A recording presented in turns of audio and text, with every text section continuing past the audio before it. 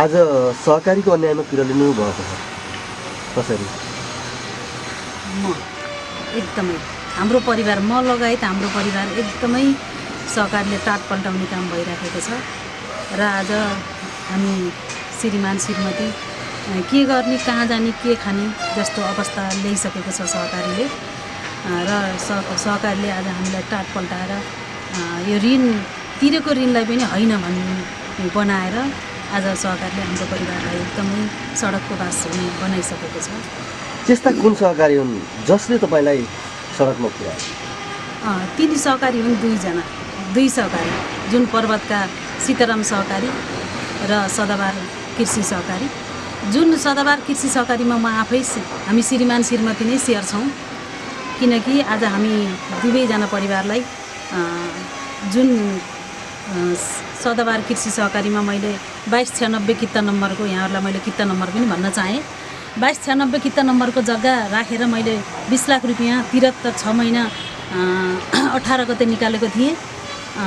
त्यही जग्गा उहाँहरूलाई बेचेर उहाँहरू आफै मान्छे खोज्नुभयो, आफै बेच्नुभयो, आफै पैसा लिनुभयो र पनि लिएनौँ भनेर अहिले हामीमा पुरा रूपमा जालसाजी गर्नुभएको छ हामीमा र हामी एकदमै अन्यायमा परेका छौँ। हाम्रो परिवारमा एकदमै धेरै घोर अन्यायमा हामी परेका छौँ र हाम्रो आवाज सुनिदिने यहाँहरू मिडियाले नै एकदमै सकुशल आवाज सुनेर यहाँहरूले एकदमै सम्बन्धित निकायमा पुर्याउनु हुनेछ भन्ने एकदमै आशावादी छौँ हामी।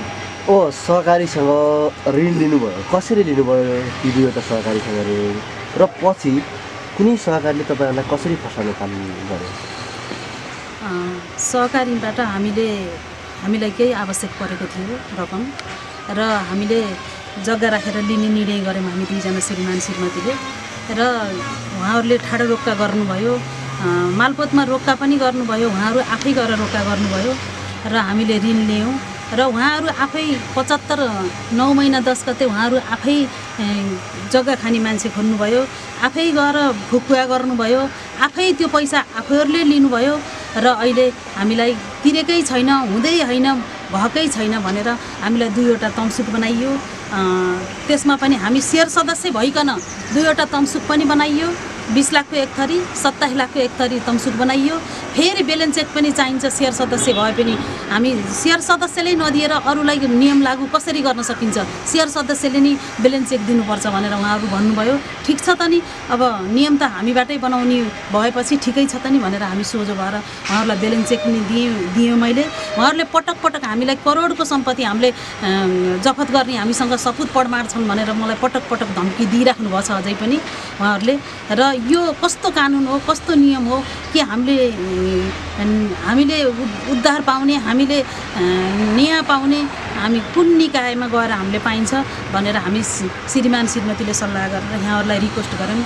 धन्यवाद यहाँहरूलाई, एकदमै आभार व्यक्त गर्न चाहन्छु आउनुभएकोमा। तपाईँहरूले त्यो ऋण लिने बेला दुईवटा जो तमसुकमा छाप लगाउनु भयो, सही छाप लगाउनु भयो, किन त्यो जान्दै पनि किन लगाउनु भयो त्यति बेला? अब त्यहाँ सहकारीको नियमै यही हो भन्नुभयो उहाँहरूले। हामीले चाहिएर ल्यायौँ, जग्गा राखेर ल्यायौँ सदाबार सहकारीमा। सीताराम कृषि सहकारीमा मैले कल कर्जा लिएको थिएँ, कल कर्जा बापत उहाँहरूलाई पनि मैले ब्यालेन्स चेक दिएको छु। दुईवटा तमसुकमा मैले सिग्नेचर गरेको छु। गर्नुपर्छ, एकदमै गर्नुपर्छ। सहकारीको नियमै यही हो नानी, यही हो छोरो भन्नुभयो त्यहाँ सहकारीको अध्यक्षले मलाई। छोरो भनेर बोलाउनुहुन्थ्यो, तर छोरोको अर्थ यस्तो फसाउने षड्यन्त्र रहेछ मैले बुझिनँ होइन। उहाँले मलाई पटक पटक आएर घरमै आएर पनि यस्तो हो छोरो, उस्तो हो छोरो, मलाई यस्तो गर्छु उस्तो गर्छु भनेर धेरै गर्नुहुन्थ्यो। अनि त्यहाँ बोलाइएर मलाई दुईवटा तमसुकमा सिग्नेचर लगाइयो। मलाई मसित ब्यालेन्स चेक पनि, ग्लोबल आइएमईको ब्यालेन्स चेक पनि लिनुभएको छ सीताराम सहकारीले होइन। अनि उहाँहरूले एउटा ऋण दुईवटा साउ हुनुभयो। मैले कसलाई तिर्ने? संस्थालाई तिर्ने कि व्यक्तिलाई तिर्ने होइन? लक्ष्मी प्रसाद सापकोटालाई तिर्ने कि सीताराम कृषि सहकारीलाई तिर्ने मैले ऋण? म एउटा ऋण लिएको मान्छे हो, मलाई चाहियो ल्याएँ। मैले केही दिएको छु, केही दिन बाँकी छु त मैले भनेकै छु। उहाँहरूले तर दुईवटा ऋण लगेको, बिहान पनि लगेको, बेलुका पनि लगेको समस्या परेर भन्नुभयो। साँच्चै होला त यो ऋण पक्का आउला त? उहाँहरूलाई मैले तिरेर उहाँहरूले लिनु होला त? मेरो एउटा बास छ, यही बासलाई पनि उहाँहरूले एकदमै टार्गेट बनाएर मलाई सिद्धाउने, सडकको बास गराउने षड्यन्त्र गर्नुभएको छ यी दुईवटा सहकारीले, सीताराम सहकारी, सदाबार कृषि सहकारीले। अब ऋण तिर्ने पनि भन्नुहुन्छ अनि सडकमा पुर्याउने काम पनि गर्यो भन्नुहुन्छ, यो कसरी? अब त्यहाँ तमसुक चेतिन्छ।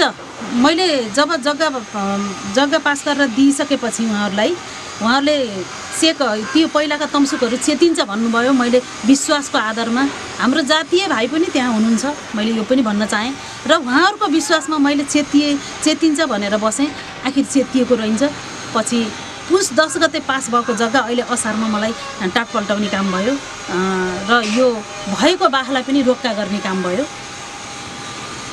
र भनेपछि उहाँहरूले ती तमसुकको बलमा बेलेङचेकको बलमा ऋण तिरेकै छैन, हामी जे पनि गर्न सक्छौँ त्यो प्रकारले तपाईँलाई अहिले गोलमटोल पाइरहेको एकदमै अहिलेसम्म पनि मलाई एकदमै त्यही नै कुरा गरेर उहाँहरूले मलाई धम्काइराख्नु भएको छ। हामी करोडको सम्पत्ति तेरो बास उठाउनेसम्म 27 लाखको तमसुक छ, 20 लाखको तमसुक छ, बेलेन्चेक छ, तँलाई बाससम्म उठाउने हाम्रो एकदमै पडमाड छ, सपुत पडमाड छ, हाम्रो करोडको सम्पत्ति जफत गर्ने पडमाड छ हामीसँग भन्नुभएको छ उहाँहरूले।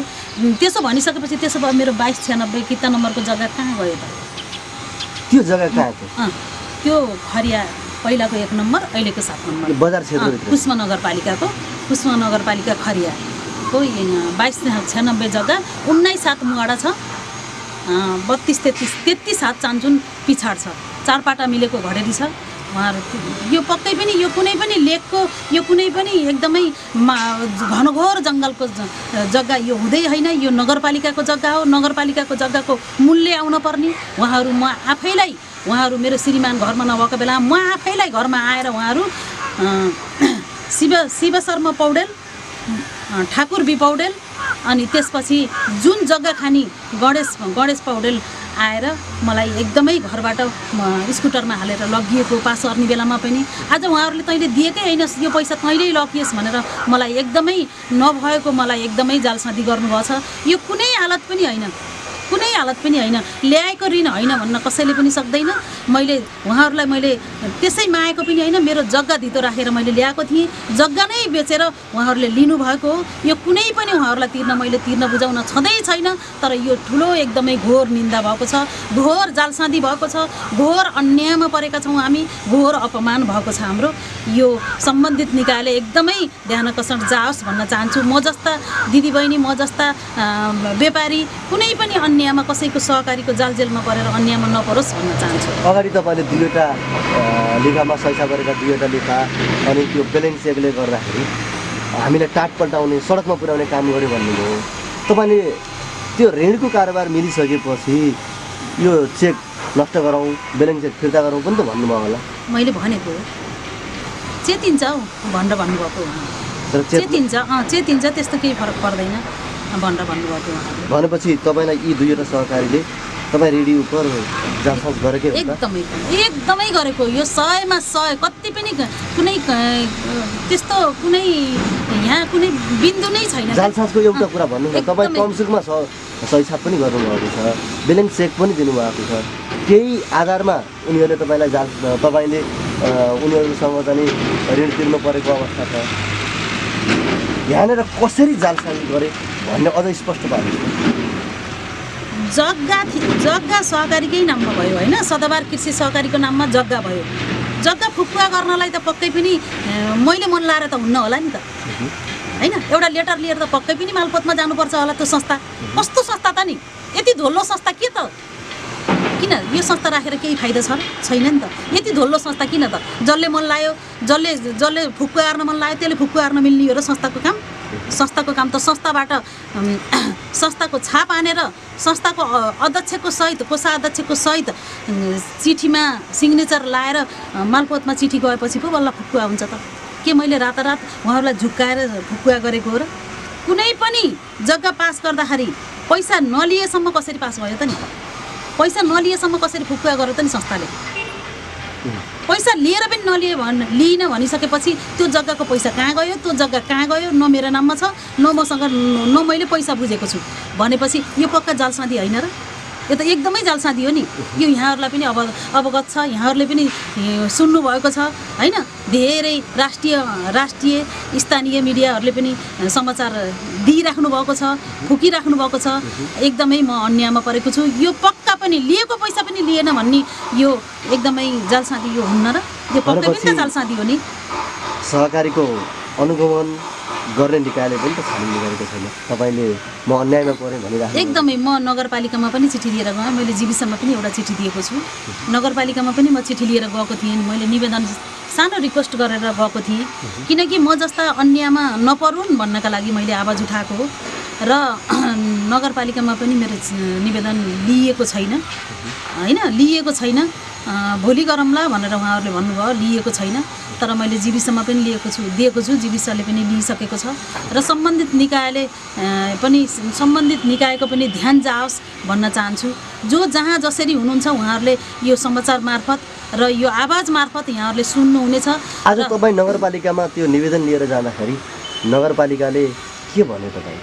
नगरपालिकाले हाम्रो माथाहटमा छ भने हामी लिन्छौँ, नभएदेखि राष्ट्रिय स्तरको राष्ट्रियले हेर्ने रहेछ भने त्यो नै बुझौँला, हामीले आज जानुस् भनेर पठायो। निवेदन लिएन तर दर्ता गरेन, जानुस् दर्ता गरेन। अहिले हामीले हेर्न मिल्ने हो कि होइन, हाम्रो नगरपालिकाको माथाहटभित्र छ कि छैन त्यो हामीले बुझ्छौँ अनि तपाईँको निवेदन लिन्छौँ। तपाईँ एकदमै निन्दामा पर्नुभयो रहेछ, मैले बुझेँ भनेर भन्नुभएको थियो उहाँहरूले। नराम्रो त भन्नु भएन उहाँले नि, त्यस्तो भन्नुभएको थियो उपमेयरले भन्नुभयो। हजुर, उपमेयरले त्यो भन्नुभएको थियो। यतिका धेरै कुराकानी गरिसकेपछि यहाँलाई अन्त्यतिर फेरि केही भन्नु छ कि? केही छैन, म छनलाई त केही छैन। म अन्यायमा परेको छु एकदमै होइन। कुनै पनि तिरिसकेको ऋण एउटा साउ दुईवटा ऋण, एउटा ऋण दुईवटा साउ कसैको पनि नहोस्। यो एकदमै माथिबाट नेपाल सरकारले हेरोस् होइन, नेपाल सरकारले यहाँको नगरपालिकाले हेरेर एकदमै यो अन्यायमा परेको कुरालाई एकदमै जागरुक रूपमा गएर यहाँहरूले एकदमै न्याय दिनुहुनेछ भन्ने मलाई एकदमै ढुक्क छ। धन्यवाद। सदाबार विश्वास कृषि सहकारीले जग्गा पनि बेच्यो, पैसा पनि लियो। न अहिले मसँग जग्गा छ, न मैले अहिले न त्यो पैसा मैले समातेको छु, न जग्गा न पैसा, न म ऋण मुक्त भएको छु होइन। म ऋणै नतिरेको भएको छु। उहाँहरूले मलाई ठग भन्दै हिँड्नुभएको छ, बजारमा उहाँहरूले ठग यस्तो ढाँट छल भन्दै हिँड्नुभएको छ। म ठग होइन एकदमै। म बिन्ती गर्छु, उहाँहरूले जग्गा कहाँ लानुभयो, पैसा कहाँ गयो, कि मेरो साथमा पैसा हुनु पर्यो?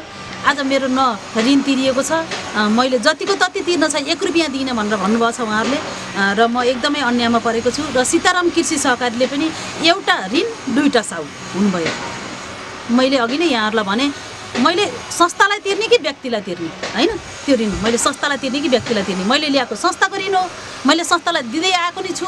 मसँग उहाँ संस्थामा बुझाइराखेका मसित त्यो प्रमाण पनि छन्, मैले मेरो खातामा मैले जम्मा गरेको पनि छु। मैले नपुगेको तिर्दै जान्छु पनि उहाँहरूलाई मैले रिक्वेस्ट गरेको थिएँ। तर अहिले एउटा ऋण दुईवटा साउहरू भए।